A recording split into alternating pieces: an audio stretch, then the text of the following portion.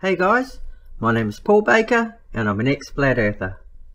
Today I'm going to let you guys inside my mind and go through the process of how I became a flat earther and why I walked away from the flat earth.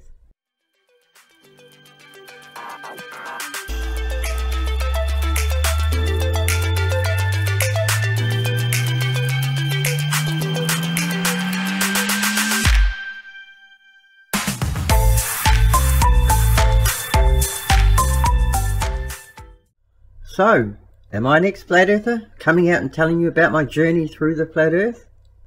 That's correct guys. The video will be made up of 3 parts. Part 1 will be how I became a flat earther. Part 2 will be my journey through the flat earth. And Part 3 will be how I left the flat earth. As you can probably tell, I'm from Auckland, New Zealand, and I live on the shores of the Manukau Harbour where I have been doing observations for the past 2 years. So we won't waste any more time, we'll get into part 1.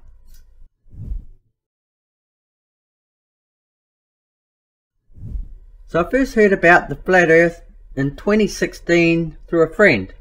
A friend approached me, I think it was on Facebook, sent me a few links saying, hey, what do you think about the flat earth? And to be honest, before that I never really heard about it. And so I thought, well, I'll take a look. But I thought he was having me on at first, so he sent me a couple of links of I think some fake NASA footage, and I instantly thought, oh, this guy's a little bit crazy, because I was a big space guy. I loved Neil deGrasse Tyson and all the space videos, documentaries. That's what I was into, and so it was a bit of a shock to hear him talk about this. So I initially thought this guy's a bit nuts, but he sent me a few links, and I landed upon a video called 200 Proofs the Earth is Not a Spinning Ball by Dubay, and found it actually quite convincing. And then I stumbled across Dave Murphy, a TV interview that he made, and that was really convincing as well. So I was kind of in a little bit of shock, and I can't remember what I did or where I went from there. So I asked him a few more questions, and he was telling me what he thought, and etc, etc. So I decided, well, I'm going to keep an open mind. I trust this guy, and these videos seem quite convincing. And I'd never really thought about the globe model. Like, I knew the Earth was a globe, and I understood science and gravity and all that sort of thing. So I never really questioned the globe model until it was put to me, and some critical thinking or crucial questions were posed to me, and then it got me thinking, and I kind of trusted this guy. So I kind of was like, not sure. I found myself on the GLOBEBUSTERS channel, and then it just snowballed from there. Then Jeranism, and then I stumbled across Nathan Oakley's show, and I thought, well, this is a debate show. Initially, I don't think it was a debate show. It kind of was. I think it was him and Anthony Riley doing measurements and whatnot at the Isle of Man or something like that. When they first started, they were just getting shit from the ballers, and they were just getting absolutely hammered. But I did like the idea of a debate show, so I was drawn to Nathan Oakley and his debate show, and soon realised that the main flat earth argument was to dismantle the globe model step by step, and I could see where they were going with it. But for me, and probably what most people want to know, is the main reason that I think I became a flat earther is that it offered something a little bit different, right? The difference was the possibility that we were created and that our lives do have some sort of meaning and hope, because before we were a speck of dust in this infinite universe and we meant nothing. And that was conveyed to us quite clearly by science and the media, television. It was all conveyed to us. There was pictures everywhere. You are here in this little speck of dust. We mean nothing. So I guess what I'm trying to say is that for myself, it offered something a little bit different, right? Now, I'm not religious, and I'm not sure, because I can't verify. I don't know about any gods, and Jesus, was he real? We don't know. Our history seems to be there's a lot of conflicting evidence in history. I'm not going to go into that, but these are just some of the reasons why I gravitated towards the flat earth. So before we go on, I just want to show you guys my brand new channel. I'm getting a few subscribers. I've got a few videos out. Hit the subscribe button, come along this journey with me, and help me get my story out there. I'd really appreciate your support. Cheers, guys. But also, why I think I moved to the flat earth easily because I didn't study physics. I didn't study geometry. I don't know anything about that. All I was taught was the basic science that we're a globe. You know, what we're taught in high school or middle school or whatever you guys call it. We call it high school here. I didn't go to university. Now, a lot of channels like Res Rhetoric, Wolfie 6020, all of these guys that came out, Sly Sparkane, all of these guys, I guess these guys had learnt physics, they'd learnt the model, they learnt everything about where we came from. It made sense, and looking back at it, I never really went into that, so I hadn't really learnt about that model, right? So it was all new to me, and before I knew it, I was hooked on the flat earth, and I was just ignoring the globe side. I was ignoring all the evidence. I was ignoring lunar eclipses. I was ignoring evidence, logical evidence. I mean, I wouldn't go to those channels. I never went to any Glober channels. I never watched any of those videos because I had a bias. I wanted the flat earth to be true. Yeah, so the evidence I saw, it was like, wow, what if this is true?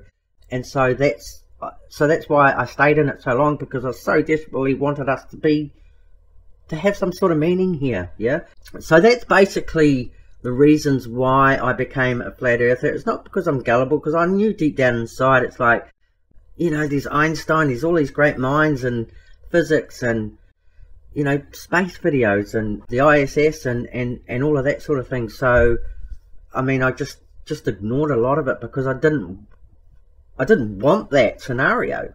I didn't want it.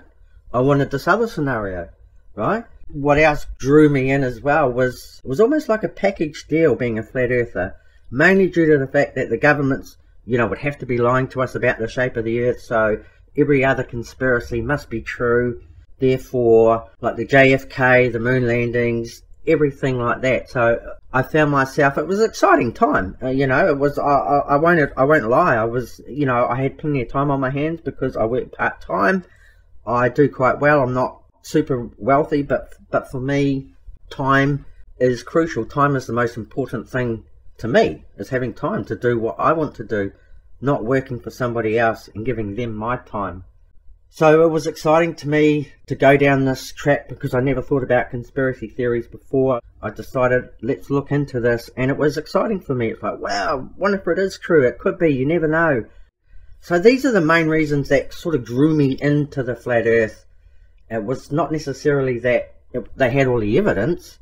They had pretty good logic, and it was like, if you really think about it, are we really, is that really happening to us in space? Is it, you know, are we traveling at these crazy speeds around the sun? Is that all really happening? Because, you know, some of the videos I did see from NASA did seem a little bit, honestly, they did seem fake. There was bubbles in space, there was all sorts of things happening. And now, I'm not saying that I don't believe in NASA or the moon landings necessarily, but I can understand, and I could see possibly how they did fake the moon landings, because a lot of it doesn't make sense. I need to verify things for myself, right?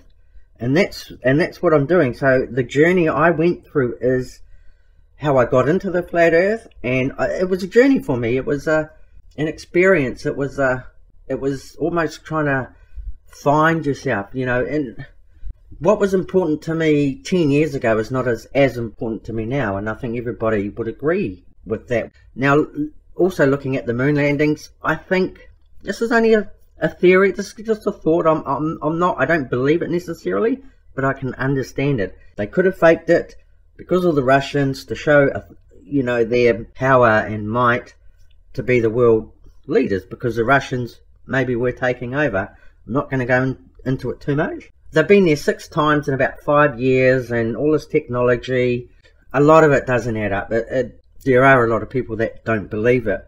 So my thinking could be that space is real, the moon is real, we probably could go there, but I don't think we can at this stage, because we don't have the technology to get through the radiation, because there's a lot of radiation out there. And then they had to keep up the lies, so it was almost like they're putting these rockets up and showing us the CGI stuff, and the CGI graphics and special effects are just absolutely incredible. You couldn't tell, and they look pretty dodgy back in the day, I have to admit, but I can't be sure. There's no labs on the moon. There should be labs all over the moon. There should be live stream cameras on the moon facing Earth, so we should be able to see all of that, being absolutely incredible. So these are the types of things that are running through my mind now, but also back then. So those were the sorts of things that drew me into the flat Earth. Now, was I gullible, naive, idiot, moron? Yes, exactly, 100%. Do I regret it? No, I don't. Not at all, because I'm a proud ex-flat earther. Now, I'm a rarity. Now, I'm not saying I'm special. I'm not saying I'm better than anybody else. But what I'm saying is that I went through that journey and came out the other side. And it was only basically until COVID came about that a lot of things changed for me, and all the misinformation and the censoring of the internet that kind of confused everything for me. And I decided to look into the globe side. But that is in part 3. Basically, to conclude part 1, those were those factors that I talked about that drew me into the flat Earth and that kept me there for so long. It's about hope, yeah? It's about hope. What ifs? It seems like the governments are lying about this and that. What if they are lying about this? Does the flat Earth seem conceivable? It did at the time. So it was just an idea inside my mind, and it was just a phase in my life, I guess, that I went through. And I'm happy I went through that, because I understand every flat Earth argument. I've seen it all. I've seen just about all of Nathan Oakley's shows. I've seen a lot of Jeranisms. I've seen GLOBEBUSTERS, Ranty's stuff drew me in as well. So all these types of things drew me into it. So it was easy to ignore all the globe evidence, because I had all of these arguments in my arsenal, and I just bring this out, bring that out. Well, we haven't mapped the flat Earth yet, etc., etc. So I was quite happy doing what I was doing, but also at the start, when I first started and I became a believer, and I would try and debate some of these ballers, and they had so much more information than what I had.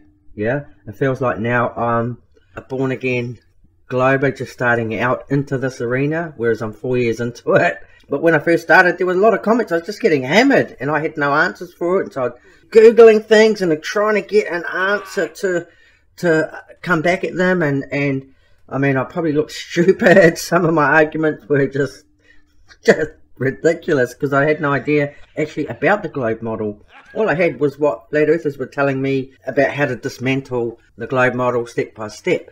There were certain areas they wouldn't go into. Their reasoning for that was, well, we haven't had time yet. We haven't had time to set up a model map. So the arguments, as I say, like, there are some very clever people out there. As I say, Eric Dubay, Dave Murphy, David Weiss, Jeranism. They were all about logical thinking, I guess. They didn't have any science, math. They didn't have any of that. It was their so-called logical thinking, like, do you really think we're spinning at 1,000 miles an hour? How can all this water be sticking to the ball, moving through the vastness of the universe at these ridiculous speeds? And so their argument was very convincing. Because it is. It's I think for an average person like me, it's very difficult if you don't know geometry, you don't know science. You think you know, but you don't really know. And it's not until you critically think about it that you come to the realization that real scientists against flat earth scientists, it's just not the same. And I can understand how words have definitions and how people can twist certain words or scenarios to fit an agenda, a certain bias. So I'll talk about that more in part 3. So I hope you've enjoyed part 1. Part 2 coming right up, guys. Cheers.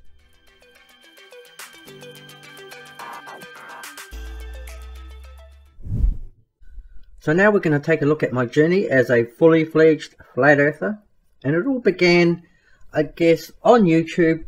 When I started commenting, I just had a normal YouTube channel, and I was commenting on flat earth videos as well as globe earth videos. I wouldn't watch the globe earth videos because, as I said in part 1, I had a narrative, I had a bias, I wanted the flat earth to be true, and I'd already made up my mind that that's what it was. It was flat. So anyway, I found myself debating against a guy called Tim A. A lot of you may know. He's a passionate globe earther who I think was an engineer and helped build part of the ISS, maybe some satellites and whatnot. You either like him or you don't like him. He's very passionate. He'll call you a flat tard, a retard, a moron, and he's quite happy to do so. I had this battle with him because I didn't want him to have the last say in the comment section. I wanted to have the last say. So it was, I mean, a love-hate relationship with Tim. I do like Tim a lot. We're still friends now, and he's going to definitely be watching this. So anyway, I've battled hard with Tim over the years. It's been probably a good 4 years now. But not only with Tim, but with other Globers as well. I'd have huge arguments, and these guys knew a lot more than I did, and I was actually learning from them. I'd read their comments, but I wouldn't take it in, and I just automatically dismiss it. But I think subconsciously, deep down inside, it was stored away, and I was actually learning a lot about the globe model. So I was a commenter on videos for about 2 years, but in that time I gravitated towards Flat Earth Debate Show. They had Sleeping Warrior, Nathan Oakley, Arwen, and then Ranty came on board. That's when things did change for me, because a lot of what Ranty was doing, he had bought a P900 and he was showing a lot of footage, right? He was showing so-called Flat Earth evidence. I was really drawn to that. Ranty was a good speaker. He seemed believable. So I ran with the Flat Earth Debate Show with Nathan Oakley. And to this day, I still listen to a lot of his stuff. And I like Nathan Oakley. I've got nothing against him. I still have a lot of respect for a lot of Flat Earthers. It's their journey. Whether they got into it to be a YouTuber, to make money, or whether they genuinely believed it, that's not for me to say. However, I like the research that they have done, and I like listening to what they have to say. I guess what I'm trying to say is that I wanted to be a part of something, and I was in the chat there. Nathan knew who I was, and I used to regurgitate what he said, because I did look up to Nathan. No offense to you, Nathan, if you're listening. You've got your journey and I'm going down mine, and I still respect everything you're doing and still watch your guys' stuff. I'm not here to mock Flat Earthers. I'm not here to do any of that. If anything, I'm here to mock myself, yeah?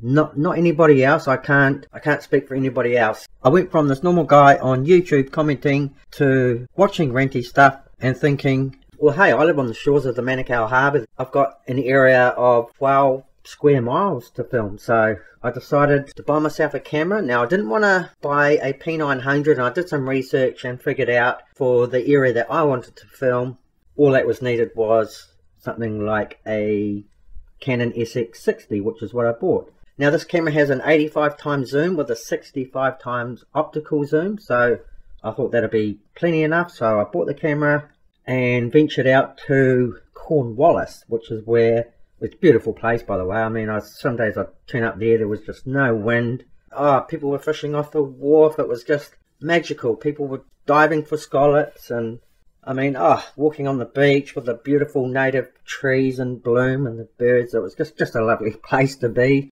So I initially locked onto the Wholesome Cement Towers, which were about 120 feet above sea level and about 12 miles away. So I did initially looked at that, and then I also, the airport was, Auckland Airport was out there as well, and that was right on the shore of the harbour with the airport runway about 15 feet, I think 15 to 20 feet above mean sea level. So I focused on the airport. It was quite difficult because you could never tell when a plane was going to land or take off. So I managed to get some pretty good footage of planes landing and taking off. In mirages, also on top of the water, it looked like. But as you can see, I'm playing some of my videos when I was called Flat Earth NZ. So that's when I decided, I've got this footage, I started another YouTube channel called Flat Earth NZ. So I started that channel and I managed to get a few subscribers, but the footage I got wasn't clear either way. And initially at the start, I actually had some footage that favoured the Globe side, and I didn't put it up because I thought, oh no, I found some Globe Earth proof, and I was worried, and I thought, no, stuff it, I'll put it up. But I never said this is Globe Earth proof. I just put the footage up, and it did show a lot of compression. But I had seen a lot of the videos. Ranty was talking about the compression, and the main reason I went down the track of buying a camera and doing my own observations is that I wanted to capture similar or the same observations as Ranty to confirm and validate and verify it for myself, and then possibly take that footage onto Nathan Oakley's show and kind of present it. And it never really worked out that way because I didn't get anything that was decisive or convincing enough. And I remember being out there one day and I could see this light at the airport, and I was just standing on the shore. So I could see this light, and then I just ducked down and the light was gone, and I was like, oh my god, it's proving curve. Because at that time, the angle of attack and the narrowing field of view, or the diffraction limit, It wasn't really talked about a lot, and I think it was just started out, so I wasn't quite sure whether it was that, but to me it looked like it was curvature. So I thought nothing of, well, I just put it to the side. No, carry on. So I carried on doing a few more observations, and that time also Wolfie 6020 had a lot of stuff coming out, and also Roohif was doing some observations, and he was on Nathan's show. I'm pretty sure he was on his show, also debating about refraction, etc, etc. So it was about this time that there was a lot of confusion, so I decided to, because I wasn't really sure. I mean, I could see the flat earth side, and I heard a lot of the globe arguments as well, and somebody, I think, I can't remember whether it was an Aussie guy or a Kiwi guy, was saying you're embarrassing your country, and that kind of resonated and stuck with me. So I decided I didn't want to bring my country into it, because I love my country, to be honest. And so I changed my name to NZ, and I think it wasn't long after that I decided to put myself on the fence as a gleam sort of a type guy, as a what do you call it, as an earther. I wasn't a flat earther and I wasn't a globe earther. I was in the middle. I didn't quite know. I was just being honest with myself, because I've been looking for quite a few years, and I never found anything that convinced me either way. So I was a little bit confused by that stage, and that's why I changed my name to NZ. I think I changed it a while back. I was still doing observations, and I was making a few videos saying I'm not a flat earther. I put myself on the fence, and everyone was still calling me a flat earther, Tim especially, and a lot of the others. And I was getting a bit frustrated with this, but I knew myself that I honestly did not know, and at the time that I thought the only way to figure this out would be a flight across Antarctica, and that would settle it once and for all. And I thought, surely all the flat earthers would accept that, right? Now I know Wolfie 6020 has offered that, and there's somebody else that's recently offered that. No flat earther has ever decided to look into that, or maybe crowdfund for that, but I'll talk about that more in part 3. But getting back to my observations, I understood that the optics were very confusing, and the debate had been going on for quite a few years, and nobody would budge either side.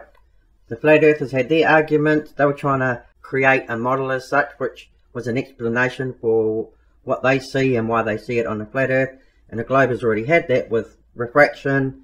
That wasn't clear evidence. So I decided to stop filming out there, and I decided, well, I'll concentrate on the Auckland harbour, which is on the east coast, and the Manukau harbour was on the west coast. Different tides, by the way. So I ventured out to Te Atatu and started out there, and was looking through to the Devonport Naval Base, and I never really caught anything there either. What I did find was that I understood how mirages do block objects, so I did understand that.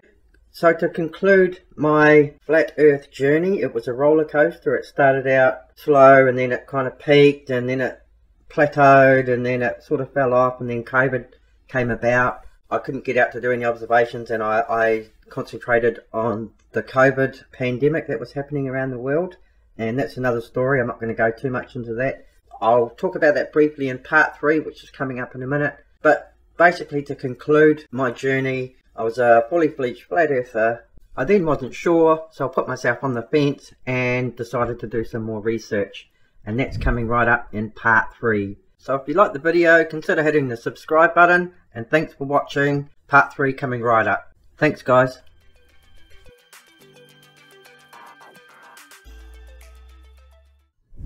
So a lot of people have asked me why I left the flat earth, and it's quite simple really. It's because money. I was offered loads of money. I was approached by Roohif, thanks Roohif, and he said to me, look, if you want to leave the flat earth and become a glober, then let me know, and I'll put a good word in for you, and we'll try and get you up to tier 2 glober status. So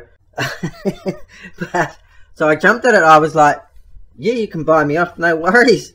So I went from living in a beach shack like this, and 4 weeks later, after I made a few videos, I'm now living in this place, and life couldn't be better. Anyway, no, actually Roohif was the first one I approached actually when I decided to leave the flat earth. And I do like Roohif, even though he's an Australian. I do like him, but he's a clever guy. He's got a lot of good things to say, and some of his stuff actually swayed me over to the globe side also. But I want to go back to the first time that it dawned on me that the flat earth is impossible. What set me down this track was because, as I said in part 2, I was on the fence and I didn't know either way, so I wasn't sure, and I decided to do a bit more research. And I used to watch Brandon's show a lot. Now, at this stage, Brandon had taken over Ranty's show, his channel, and was just continuing on with the live debate.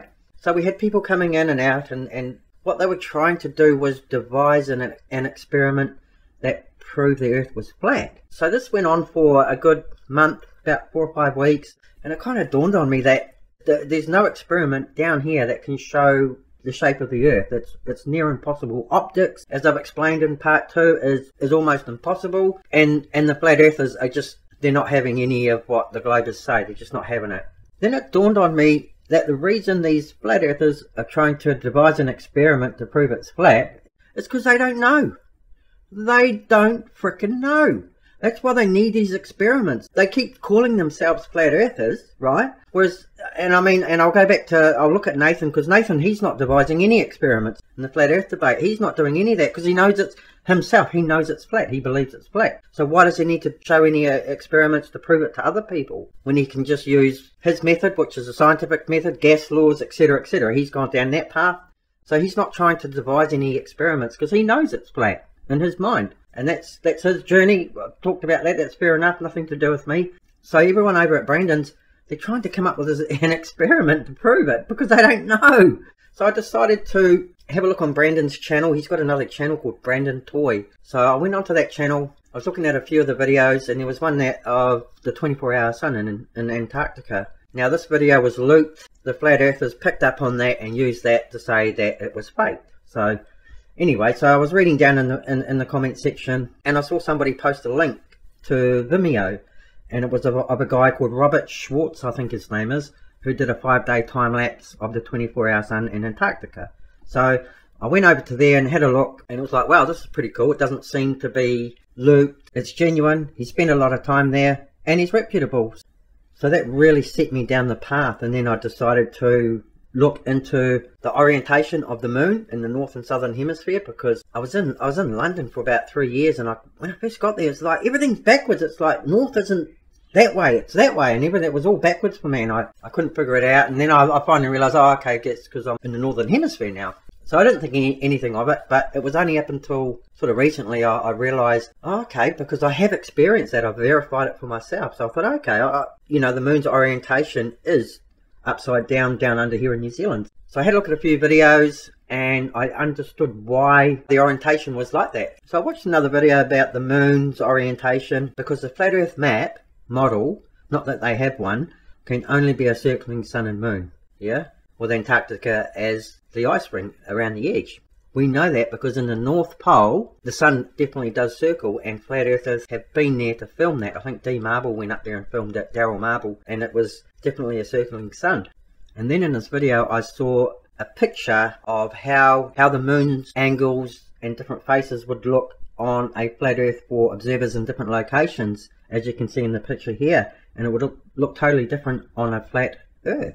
I was thinking, it just got me thinking even more and more. I was like, okay, and then I looked into that and thought about that logically, and that was exactly 100% correct. So by this stage, I was 90% sure that the flat earth could not be possible. It's just not possible.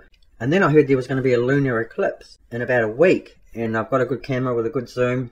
So I thought, okay, well, I'll have a look at that and I'll verify. So when the eclipse started, I was looking at different videos online. A lot of people were live streaming it. And one other thing that dawned on me is that no flat earther was covering it. If it was bullshit and couldn't happen on a globe, then all the flat earthers would be covering it, showing it live and showing how it couldn't be possible.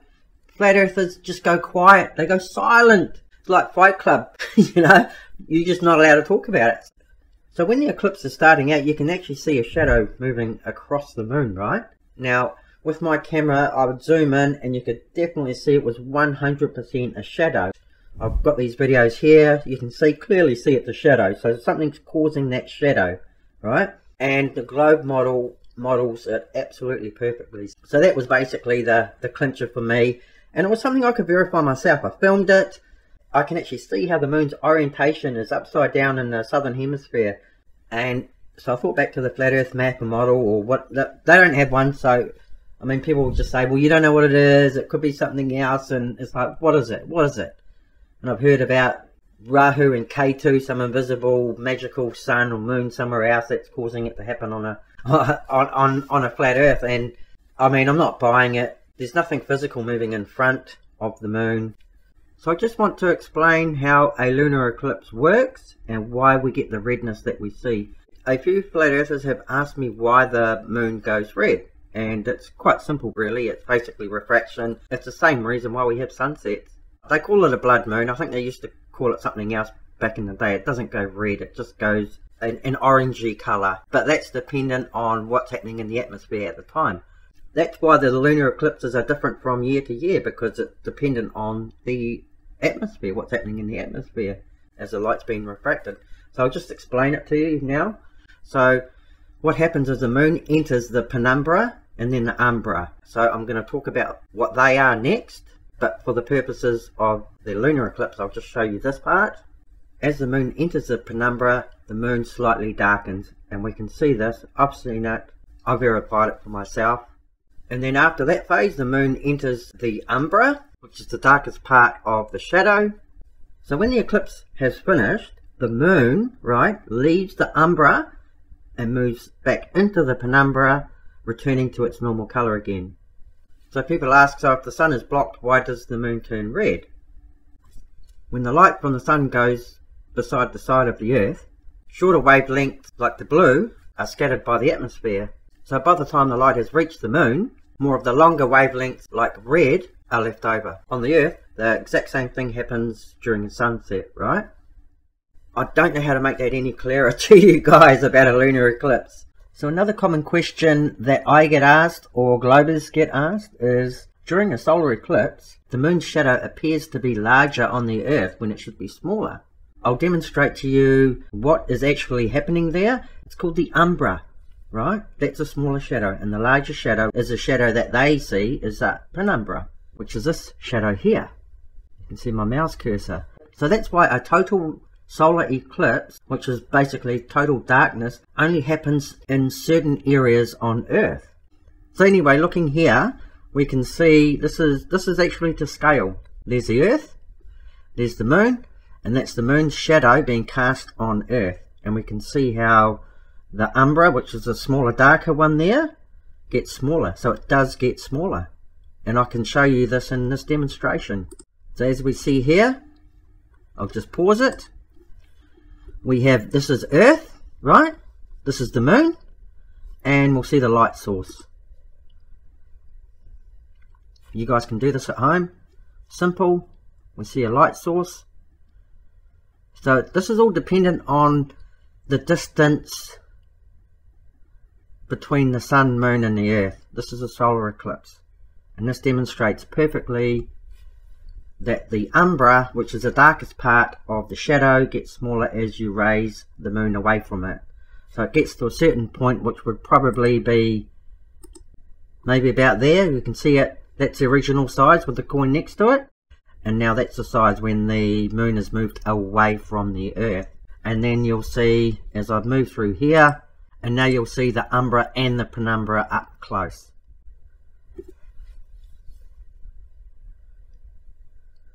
Same size. We move the moon away. You just pause it there, and we can see this is getting smaller. That's the umbra, and outside is the penumbra. I mean, there it is, guys. Now, I never knew any of this, right, until I actually did some proper research. Now, on a flat Earth, this can't happen, guys. Because how far away is the sun and the moon if it's circling? I mean, it just doesn't work. If it worked on the flat Earth, it would be modelled perfectly. It's not. It's not. Look, I don't know how many flat earthers will see this. You want this to be your reality, guys, when it's not your reality. It might be something else. It could be a simulation. I don't know. But I 100% guarantee you that this cannot be modelled on the flat Earth. And I get people saying, oh, well, you're begging the question. It's a fallacy. Blah, blah, blah. No, it's not, because it's demonstrated. People say you don't know what the luminaries are, and you know, being real with myself, no, I can't actually go up there and say, yes it is, this is what it is. The demonstration of how it works on a globe model is modelled perfectly. Flat Earth cannot be done. Changed my mind, guys. Anyway, so I mean, at this stage I was quite happy. I was relieved. It was like, oh, you know, why didn't I look into this earlier? I should have looked into this earlier. And I think it was because I had said in part 1 and 2, I wanted to believe that the Earth was flat. I wanted to, and I wanted that to happen. I was searching for that and putting everything else to the side. And then I decided to look into a few more Globe Earth channels. Now, a lot of them I don't really like. So the channels I did go to and I do like is Roohif, Flat Earth Math, and Wolfie 6020. And I trusted what they had to say. So I went to Flat Earth Math's channel. He hasn't been around for a little while, so I hope he's alright, but he's stopped making videos. Wolfie's channel resonated a lot with me, and I started going through a few of his videos. I was finally being real with myself, and I was going onto these channels and having a look and actually doing some proper research. So I want to also just mention this YouTube page plus a Discord server that is run by this guy, Gempanda. It's a 24-hour live debate. So come over here first, familiarise yourself with what they're about. Gempanda's been around for a long time, he knows his stuff. So get over here, subscribe. These guys are great. If you dare venture into the Discord server, have your say. These guys are really welcoming. I said I'm an ex-Flat Earther, no one laughed at me, no one abused me, and they just accepted me straight away and said good on you. So yeah, highly recommend these guys. There's some funny people in here for some classic memes. A really great place to just sit and listen. Here's Weiss, I used to battle him a while back. So anyway, get over to the site, have a listen. So getting back to it, I also realised after all these years, the Flat Earth does not have a map. It doesn't have a model to explain how things like a lunar eclipse would work. And to me, that's a big problem after all of these years. What I also want to mention just briefly is there has been a 747 pilot who's come out and offered Flat Earthers his services to fly a 747 jet across Antarctica. He'll offer his services for free, but the Flat Earthers have to charter the plane, and I don't know how much that will cost. If they're serious about this, they would have crowdfunded for something like that, or they would have crowdfunded to send a high-ranking Flat Earther down to Antarctica to see a 24-hour sun and film it, or whatever, just observe it.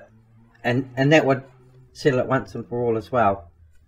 You know, after all these years, they could have crowdfunded for 4 years to get this, and they could have somebody there by now, or they could have paid for a 747 to fly over the South Pole.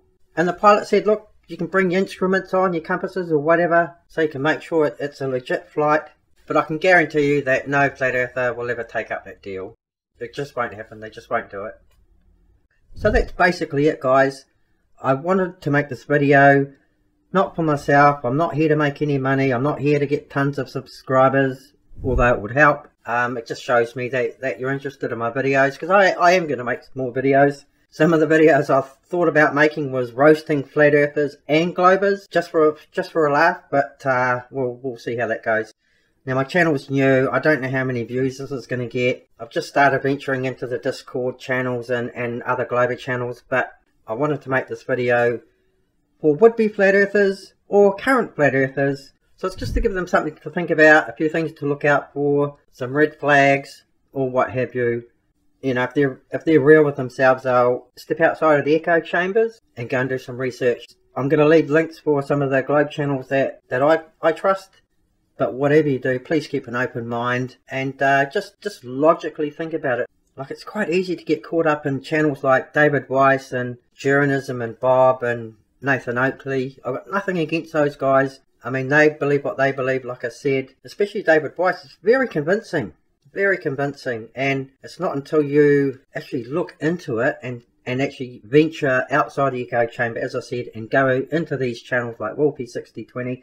And these guys are constantly looking at the Flat Earthers and what they're saying, and they're making videos to debunk what the Flat Earthers are saying. And they're doing quite a good job at it. So that's it, guys. It's my journey. That's why I left the Flat Earth. Thanks for coming along. Thanks for listening. And if you like the video, consider hitting the subscribe button, hit the like button or dislike button. But leave a comment, tell me what you thought, leave links in the comment section. I'm always learning, I'm always wanting to learn, you know, and sometimes the best information comes from the listeners, comes from you guys. So anyway, thanks again, and we'll see you in the next video. Cheers, bye.